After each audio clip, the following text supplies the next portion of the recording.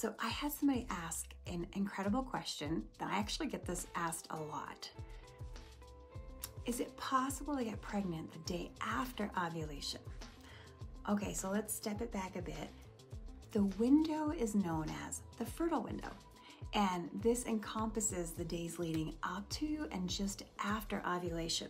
So we say about 5 days.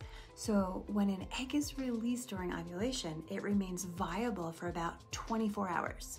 Sperm, on the other hand, can survive in the female reproductive tract for up to 5 days. So if you have unprotected sex the day after ovulation, it's still within the time frame where the sperm can meet the egg. However, it's essential to understand that every person's cycle is unique and the exact timing of ovulation can vary.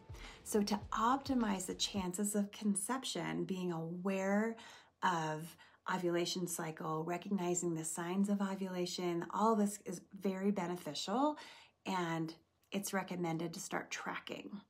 And if you're trying to conceive, it's always wise to consult with a healthcare provider to help you with this and also offer personalized advice and support. Thanks for asking that question.